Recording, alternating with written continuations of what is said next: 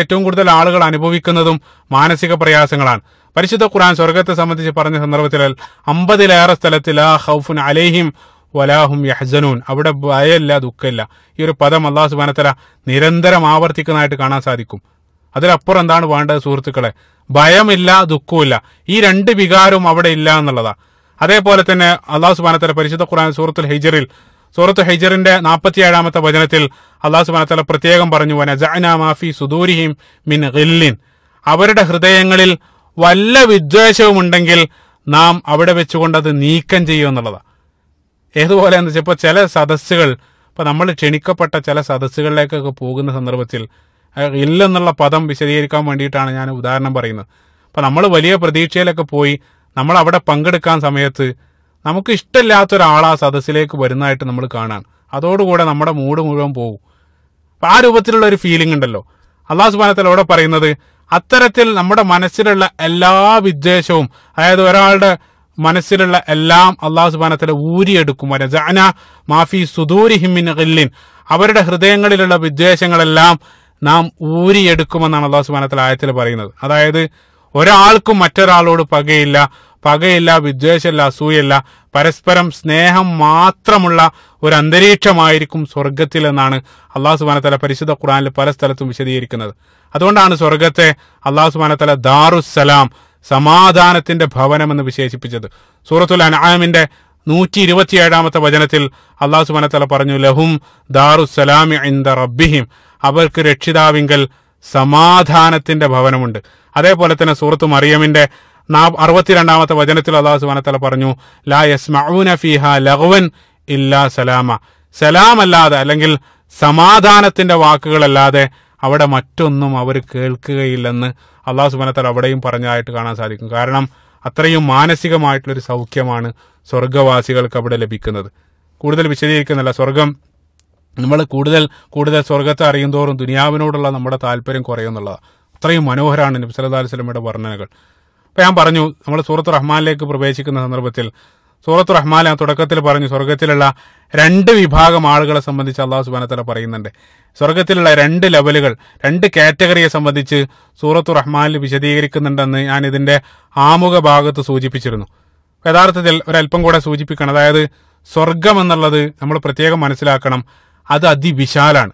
നമ്മളൊരിക്കലും ഒരു ചെറിയ പൂന്തോട്ടത്തിനൊന്നും നമ്മൾ മനസ്സിൽ സങ്കല്പിക്കരുത്. സ്വർഗത്തെ സംബന്ധിച്ച് സൂറത്തു ആലി ഇംറാന്റെ 133-ാമത്തെ വചനത്തിൽ അല്ലാഹു സുബ്ഹാനഹു വ തആല പറഞ്ഞു, വസാരിഉ ഇലാ മഗ്ഫിറത്തിൻ മിർ റബ്ബിക്കും വജന്ന അർളുഹസ് സമാവാതു വൽ അർള്, ആകാശഭൂമികളോളം വിശാലമായിട്ടുള്ള സ്വർഗം എന്നാണ് അല്ലാഹു സുബ്ഹാനഹു വ തആല അവിടെ ഉപയോഗിച്ചത്. അർളുഹസ് സമാവാതു വൽ അർള്, ആകാശവും ഭൂമിയും ചേർത്ത് വെച്ചാൽ എത്ര വിശാലമാണോ അത്രയും വിശാലമായിട്ടുള്ള സ്വർഗം എന്നാണ് അല്ലാഹു സുബ്ഹാനഹു വ തആല ഉപയോഗിച്ചത്. സുബ്ഹാനല്ലാഹ്, അത്ര വിശാലമായിരിക്കും. അതേപോലെ തന്നെ നബി സല്ലല്ലാഹു അലൈഹി വസല്ലം പ്രത്യേകമായിട്ട് പറഞ്ഞു, അതിന് 8 കവാടങ്ങളുണ്ട്. 8 കവാടങ്ങളുണ്ടെന്ന് സ്വർഗത്തെ സംബന്ധിച്ച് പറഞ്ഞു. അതിന്റെ കവാടങ്ങളുടെ വലിപ്പം തന്നെ നബി സല്ലല്ലാഹു അലൈഹി വസല്ലം സ്വഹീഹായിട്ടുള്ള ഹദീസ്, ബുഖാരി ധരിക്കുന്ന ഹദീസ് നബി സല്ലല്ലാഹു അലൈഹി വസല്ലം പറഞ്ഞു, ഒരു കവാടം മക്ക മുതൽ ബസ്ര, ഇറാഖിലുള്ള ബസ്ര വരെയുള്ളതാ, അത്രയും വലിപ്പമുള്ളതാണ് ഒരു കവാടം. എന്നിട്ട് നബി സല്ലല്ലാഹു അലൈഹി വസല്ലം പ്രത്യേകം പറഞ്ഞു, സുബ്ഹാനല്ലാഹ്, അതിൽ ജനങ്ങൾ തിങ്ങി നിറയുന്ന ഒരു ദിവസം വരും. തിരക്ക് കൂട്ടുന്ന ആ കവാടങ്ങൾക്കരികിൽ ജനങ്ങളൊക്കെ തിരക്ക് കൂട്ടുന്ന ഒരു ദിവസം വരുമെന്ന് നബി സല്ലല്ലാഹു അലൈഹി വസല്ലം ഹദീസിൽ പറഞ്ഞു. മനോഹരമാണ്. കാരണം എന്താണെന്ന് വെച്ചാൽ ഈ ഹദീസ് വായിക്കുന്ന സന്ദർഭത്തിൽ ഞാൻ ഓർക്കുന്നത്, ഒരിക്കലും ഞങ്ങൾ ഹജ്ജ് അല്ലാത്ത സന്ദർഭത്തിൽ ഞങ്ങൾ മീനയിലൂടെ പോയ സന്ദർഭത്തിൽ എൻ്റെ സുഹൃത്ത് അവിടെ ആ പ്രദേശം നോക്കിക്കൊണ്ട് പറഞ്ഞൊരു വാക്കാണ്. അദ്ദേഹം പറഞ്ഞു, ഇപ്പം അതിങ്ങനെ ഒഴിഞ്ഞു കിടക്കുന്നുണ്ട്, ഈ ഹജ്ജിന്റെ സമയത്ത് ഇവിടെ ഒരല്പം സ്ഥലം ലഭിക്കാൻ എന്ത് പ്രയാസമാണ്, എത്ര തിക്കും തിരക്കായിരിക്കും ആ സമയത്ത്. ആ സുഹൃത്ത് പറഞ്ഞ ആ വാക്കാണ് ഞാൻ ഓർക്കുന്നത്. അതേ രൂപത്തിൽ നബി സല്ലല്ലാഹു അലൈഹി വസല്ലം ഇവിടെ പറയുന്നത്, ഇപ്പൊ ആ ഡോറിൽ ആരില്ല, പക്ഷേ ആ ഡോറെല്ലാം ജനങ്ങളാൽ തിങ്ങി നിറയുന്ന ഒരു ദിനം വരുമെന്ന് നബി സല്ലല്ലാഹു അലൈഹി വസല്ലം ഹദീസിൽ പറയുകയാണ്. മറ്റൊരു അത്ഭുതപ്പെടുത്തിയ ഒരു കാര്യം എന്താണെന്ന് വെച്ചാൽ, പല സ്ഥലത്തും ഞാൻ ഹദീസുകൾ പരിശോധിച്ച സന്ദർഭത്തിൽ സ്വർഗത്തിലെ പല കാര്യങ്ങളും അതിന്റെ വലിപ്പവും അതേപോലെ തന്നെ അളവും സൂചിപ്പിക്കാൻ വേണ്ടി നബി സല്ലല്ലാഹു അലൈഹി വസല്ലം വർഷത്തെയാണ് ഉപയോഗിക്കുന്നത് എന്നുള്ളത് വലിയ അത്ഭുതമായിട്ട് തോന്നി.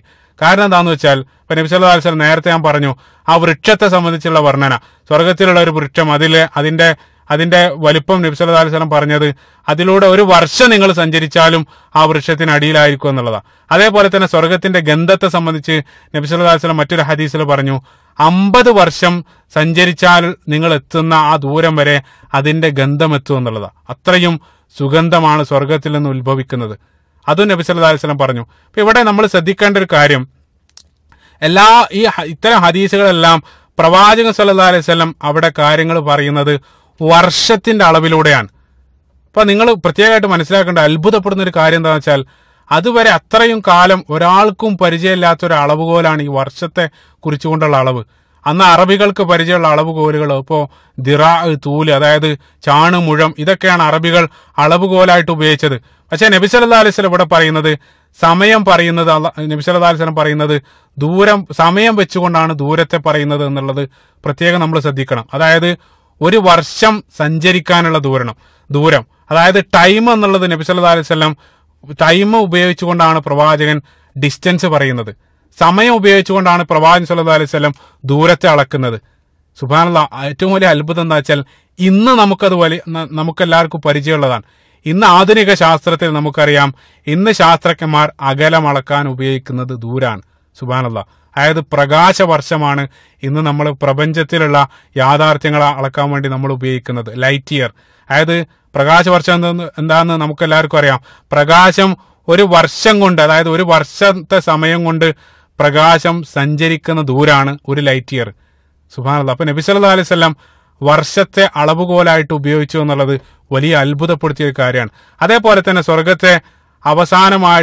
സ്വർഗത്തിന്റെ വലുപ്പം അറിയാൻ നമ്മളെ സഹായിക്കുന്ന മറ്റൊരു ഹദീസ്, നബി സല്ലല്ലാഹു അലൈഹി വസല്ലം പറഞ്ഞു, സ്വർഗത്തിൽ അവസാനമായിട്ട് എത്തിച്ചേരുന്ന ഒരു വ്യക്തിക്ക് ലഭിക്കുന്നത് എത്രയാണെന്ന് നമുക്ക് മനസ്സിലാക്കിയ കൃത്യമായിട്ട് നമുക്കറിയാം സ്വർഗത്തിന്റെ വലുപ്പം എത്രയാണ്. സ്വഹീഹുൽ ബുഖാരിയിലുള്ള മറ്റൊരു ഹദീസ്, സ്വഹീഹുൽ ബുഖാരിയിൽ ഇബ്നു മസ്ഊദ് റളിയല്ലാഹു അൻഹുവിൽ നിന്നും നിവേദനം ചെയ്യുന്ന ഒരു ഹദീസിൽ നബി സല്ലല്ലാഹു അലൈഹി വസല്ലം പറയുകയാണ്, അവസാനമായിട്ട് സ്വർഗത്തിൽ നിന്ന് ഒരാളെ മോചിപ്പിക്കും. അതായത് അവസാനമായിട്ട് നരകത്തിൽ നിന്നും മോചിപ്പിക്കുന്ന ഒരു വ്യക്തി. അപ്പൊ അദ്ദേഹം നരകത്തിൽ നിന്ന് രക്ഷപ്പെട്ട് അദ്ദേഹം പറയും, തബാറക്കല്ലദീ നജ്ജാനി മിൻക, അല്ലാഹുവേ എന്നെ ഈ നരകത്തിൽ നിന്ന് രക്ഷിച്ച നീ എത്ര അനുഗ്രഹീതനാണ്, ഇതിലപ്പുറം എനിക്കൊന്നും വേണ്ടാന്ന് പറഞ്ഞിട്ടായിരിക്കും അയാൾ നരകത്തിൽ നിന്നും വരിക. എന്നിട്ട് അദ്ദേഹം പറയും, അതോടൊപ്പം അള്ളാഹുവിനോട് പറയും, പടച്ചോനെ, ഈ ഭൂമിയിൽ ഒരാൾക്കും നൽകാത്തതാണ് എനിക്ക് നൽകിയത്, ഏറ്റവും വലിയ സൗഭാഗ്യമാണ് നീ എനിക്ക് നൽകിയത്. എന്താണ് നൽകിയതെന്ന് വെച്ചാൽ അദ്ദേഹത്തെ അള്ളാഹു സുബ്ഹാനഹു വ തആല നരകത്തിൽ നിന്നും പുറത്തെടുത്തു. അതിനുശേഷം നബി സല്ലല്ലാഹു അലൈഹി വസല്ലം പറഞ്ഞു, അപ്പൊ അദ്ദേഹം ആ നരകത്തിൽ നിന്ന് രക്ഷപ്പെട്ട് അവിടെ ഇങ്ങനെ ഇരിക്കുന്ന സമയത്ത് അയാളുടെ മുമ്പിൽ ഒരു വൃക്ഷം കാണും. അപ്പൊ അദ്ദേഹം പറയും, അള്ളാഹുവേ എനിക്ക് ആ വൃക്ഷത്തിന്റെ അടുത്ത് എന്നെ ഒന്ന് എത്തിക്കോ, എന്നാ അതിന്റെ തണലിൽ എനിക്ക് ഇരിക്കായിരുന്നു. അദ്ദേഹം അള്ളാഹു സുബ്ഹാനഹു വ തആലയോട് പറയും. അപ്പൊ അള്ളാഹു സുബ്ഹാനഹു വ തആല പറയും, യാ ബനി ആദം, യാ ഇബ്നു ആദം, ആദമിന്റെ മകനെ, നിനക്ക് ഇപ്പൊ നീ ചോദിക്കുന്ന ആ കാര്യം നിനക്ക് നൽകിയാൽ ഒരു പക്ഷേ നീ വീണ്ടും ചോദിക്കും. അപ്പൊ അയാൾ പറയും, ഇല്ല റബ്ബേ, ഞാൻ ഒരിക്കലും ഒന്നും ചോദിക്കില്ല, എനിക്കത് മാത്രം മതി, ആ വൃക്ഷത്തിന്റെ അടുത്ത് എന്നെ ഒന്ന് എത്തിച്ചാൽ മതി. അപ്പൊ അള്ളാഹു സുബ്ഹാനഹു വ തആല അദ്ദേഹത്തെ ആ വൃക്ഷത്തിന്റെ അടുത്ത് എത്തിക്കും. അദ്ദേഹം ആ വൃക്ഷത്തിന്റെ തണലിലിരിക്കും. തണലിലിരിക്കുന്ന സന്ദർഭത്തിൽ അതിനേക്കാൾ മനോഹരമായിട്ടുള്ള വലുപ്പമുള്ള ഒരു വൃക്ഷം പിന്നീട് അദ്ദേഹം ദൂരത്ത് കാണുകയാണ്. ആ സന്ദർഭത്തിൽ അദ്ദേഹം പറയും, ഓ അല്ലാ, ആ വൃക്ഷത്തിന്റെ അടുത്തൊന്ന് എന്നെ എത്തിക്കോ. അദ്ദേഹം രണ്ടാമത് വീണ്ടും ചോദിക്കാണ്. അള്ളാഹു സുബ്ഹാനഹു വ തആല പറയും, യാ ഇബ്നു ആദം, ഞാൻ നിന്നോട് ആദ്യം പറഞ്ഞതാണ്, നീ ഇനി ചോദിക്കില്ല എന്ന് പറഞ്ഞതാണ്, വീണ്ടും നീ ചോദിക്കാൻ. അപ്പൊ അദ്ദേഹം പറയും, അള്ളാഹുവേ, ആ വൃക്ഷത്തിന്റെ അടുത്ത് എത്തിയാൽ മാത്രം മതി, അത് വേറെ ഒന്നും ഞാൻ ചോദിക്കില്ലെന്ന് അദ്ദേഹം പറയുകയാണ്. ഇതേ രൂപത്തിൽ അവസാനം 3 വൃക്ഷത്തിന്റെ അടുത്ത് ഇതേ രൂപത്തിൽ അദ്ദേഹം ചോദിച്ചെത്തും. മൂന്നാമത്തെ വൃക്ഷത്തിന്റെ അടുത്തെത്തുന്ന സന്ദർഭത്തിൽ ആ വൃക്ഷം നിലകൊള്ളുന്നത് സ്വർഗത്തിന്റെ ആ ഒരു കവാടത്തിനടുത്താണ്. അദ്ദേഹം ആ വൃക്ഷത്തിന് അരികിൽ ഇരിക്കുന്ന സന്ദർഭത്തിൽ സ്വർഗത്തിൽ നിന്നുള്ള മനോഹരമായിട്ടുള്ള ശബ്ദമൊക്കെ അദ്ദേഹം നിരന്തരം കേൾക്കാൻ തുടങ്ങും. ആ സന്ദർഭത്തിൽ അള്ളാഹു സുബ്ഹാനഹു വ തആല അദ്ദേഹം വിളിച്ചുകൊണ്ട് പറയും, അള്ളാഹുവേ, എന്നെ ആ ഗേറ്റിനകത്തേക്കൊന്ന് പ്രവേശിപ്പിക്കുമോ? അപ്പൊ അള്ളാഹു സുബ്ഹാനഹു വ തആല ചോദിക്കും, യാ ഇബ്നു ആദം, ഞാൻ നിന്നോട് പറഞ്ഞ നീ അവസാനം ഇനി ഒന്നും ചോദിക്കില്ലെന്ന് പറഞ്ഞിട്ടാണ് ഞാൻ നിനക്കിത് നൽകിയത്. അപ്പൊ അദ്ദേഹം പറയും, അതിലപ്പുറം എനിക്കൊന്നും വേണ്ട, അതിനകത്തേക്ക് എനിക്കൊന്ന് പ്രവേശിച്ചാൽ മതി. അള്ളാഹു സുബ്ഹാനഹു വ തആല അദ്ദേഹത്തോട് ചോദിക്കണം. അള്ളാഹിന്റെ കാരുണ്യം സഹോദരങ്ങളെ, ഈ ഹദീസ് എല്ലാം നമ്മൾ വായിക്കുന്ന സന്ദർഭത്തിൽ പരമകാരുണ്യനായിട്ടുള്ള അള്ളാഹു സുബ്ഹാനഹു വ തആലയുടെ കാരുണ്യമാണ് നമ്മൾ കാണുന്നത്. അള്ളാഹു സുബ്ഹാനഹു വ തആല ആ മനുഷ്യനോട് ചോദിക്കും, നിന്റെ ചോദ്യം എപ്പോഴാണ് അവസാനിക്കുക? എന്നിട്ട് അള്ളാഹു സുബ്ഹാനഹു വ തആല പറയുകയാണ്, അതിനകത്തേക്ക് നിന്നെ പ്രവേശിപ്പിച്ചിട്ട് ഈ ഇഹലോകത്തിന് തുല്യമായത് ഞാൻ നൽകിയാൽ, അതായത് ഭൂമിക്ക് തുല്യമായത് നിനക്ക് അതിനകത്ത് നൽകിയാൽ നിനക്ക് തൃപ്തിയാകുമോ? ആ സന്ദർഭത്തിൽ അദ്ദേഹം അത്ഭുതപ്പെടുകയാണ്. അതായത് ഭൂമിക്ക് തുല്യമായത് മുഴുവനും എനിക്ക് ആ ഗേറ്റിനപ്പുറത്തുള്ള ആ സ്വർഗ്ഗലോകത്ത് നൽകുമെന്നാണ് അള്ളാഹു സുബ്ഹാനഹു വ തആല പറയുന്നത്. ആ സന്ദർഭത്തിൽ ആ മനുഷ്യൻ അത്ഭുതത്തോട് കൂടെ ചോദിക്കാണ്, യാ റബ്ബ് അതസ്തഹ്സിഉ മിന്നി വ അൻത റബ്ബുൽ ആലമീൻ. ലോകങ്ങളുടെ രക്ഷിതാവായിട്ടുള്ള നാഥനെ, നീ എന്നെ പരിഹസിക്കുകയാണോ എന്ന് അദ്ദേഹം ചോദിക്കാണ്. ആ മനുഷ്യൻ അള്ളാഹിനോട് ചോദിക്കാണ്, ഈ ലോകങ്ങളെ മുഴുവൻ സൃഷ്ടിച്ച പരിപാലകനായിട്ടുള്ള അള്ളാഹുവെ, നീ എന്നെ പരിഹസിക്കുകയാണോ എന്ന് അള്ളാഹു സുബ്ഹാനഹു വ തആലയോട് അദ്ദേഹം ചോദിക്കും. ആ സന്ദർഭത്തിൽ ഹദീസ് ഉദ്ധരിക്കുന്ന ഇബ്നു മസ്ഊദ് റളിയല്ലാഹു അൻഹു അദ്ദേഹം പറയുകയാണ്, ഈ ഹദീസ് പറയുന്ന സന്ദർഭത്തിൽ പ്രവാചകൻ സല്ലല്ലാഹു അലൈഹി വസല്ലം ചിരിച്ച സന്ദർഭത്തിൽ സ്വഹാബത്ത് ചോദിച്ചു, എന്താണ് പ്രവാചകരെ താങ്കൾ ചിരിക്കുന്നത്? അപ്പോൾ നബി സല്ലല്ലാഹു അലൈഹി വസല്ലം പറഞ്ഞു, ആദമിന്റെ മകന്റെ ഈ ചോദ്യം, അതായത് ഈ മനുഷ്യന്റെ ഈ ചോദ്യം കേൾക്കുന്ന സന്ദർഭത്തിൽ അള്ളാഹു സുബ്ഹാനഹു വ തആല അവിടെ ചിരിക്കൂ എന്നുള്ളതാണ്. സുബ്ഹാനല്ലാഹ്. എന്നിട്ട് അള്ളാഹു സുബ്ഹാനഹു വ തആല പറയും, ഞാൻ നിന്നെ അവിടെ പ്രവേശിച്ചതിന് ശേഷം നിനക്ക് ഭൂമിയും ആ ഭൂമിക്ക് തുല്യമായ 10 ഇരട്ടിയും നിനക്ക് ഞാൻ അവിടെ നൽകാം. അത് മതിയോന്നാ? അദ്ദേഹം പറയാം, എനിക്കത് മതി. നിങ്ങൾ ചിന്തിച്ചു നോക്കണം, 10 ഭൂമിക്ക് തുല്യമായതാണ് സ്വർഗത്തിൽ അവസാനമായിട്ട് പ്രവേശിക്കുന്ന ഒരു മനുഷ്യന് ലഭിക്കാൻ പോകുന്നത്. അപ്പൊ നിങ്ങൾ ചിന്തിച്ചു നോക്കുക, അപ്പൊ സ്വർഗത്തിന്റെ വിശാലത എത്ര ആയിരിക്കും? സുബ്ഹാനല്ലാഹ്. പ്രത്യേകമായിട്ട് നമ്മൾ മനസ്സിലാക്കേണ്ട, ചേർത്ത് ചിന്തിക്കേണ്ടതായിട്ടുള്ള മറ്റൊരു കാര്യം, 10 ഭൂമിക്ക് തുല്യമായത് നൽകുമെന്നാണ് പറയുന്നത്. അപ്പൊ നമ്മൾ ഈ പ്രവാചകൻ സല്ലല്ലാഹു അലൈഹി വസല്ലം ഈ ഹദീസ് പറയുന്ന സന്ദർഭം കൂടെ നിങ്ങൾ പ്രത്യേകം ശ്രദ്ധിക്കണം. ശാസ്ത്രത്തിന്റെ ബാലപാഠം പോലും രചിക്കാത്ത ഒരു സന്ദർഭത്തിൽ, ഈ ഭൂമിക്കപ്പുറത്ത് മറ്റൊരു ലോകമില്ലെന്ന് ധരിച്ചുകൊണ്ടിരിക്കുന്ന ആ ഒരു സന്ദർഭത്തിലാണ് പ്രവാചകൻ സല്ലല്ലാഹു അലൈഹി വസല്ലം 10 ഭൂമിക്ക് തുല്യമായത് സ്വർഗത്തിൽ ഒരാൾക്ക് ലഭിക്കുമെന്ന് പറയുന്നത്. അതിലുള്ള ഒരു ശാസ്ത്രീയത എത്രയാണ് സഹോദരങ്ങൾ, ചിന്തിക്കേണ്ടതാണ്. ഇന്ന് നമ്മൾ പ്രപഞ്ച വിശാലതയെ സംബന്ധിച്ച് ഉള്ള ഏകദേശ ചിത്രം നമുക്ക് ലഭിച്ച സന്ദർഭത്തിൽ ഇന്ന് നമുക്കറിയാം 10 ഭൂമി എന്നുള്ളത് ഇത്രയും വിശാലമായിട്ടുള്ള പ്രപഞ്ചത്തിൽ അതിന്റെ അളവ് എത്രയാണെന്ന് ഇന്ന് നമുക്കറിയാം. പക്ഷേ അന്ന് പ്രവാചകൻ സല്ലല്ലാഹു അലൈഹി വസല്ലം അത് പറഞ്ഞതിലുള്ള അത്ഭുതം അതിമനോഹരാണ്. കൃത്യമായിട്ട് പ്രവാചകൻ സല്ലല്ലാഹു അലൈഹി വസല്ലമയുടെ സംസാരം പ്രപഞ്ച സൃഷ്ടാവായിട്ടുള്ള പ്രപഞ്ചാതീതനായിട്ടുള്ള ഒരു സ്രോതസ്സിൽ നിന്നാണ് വരുന്നതെന്ന് ഉള്ളതിനുള്ള നിരവധി തെളിവുകൾക്കിടയിൽ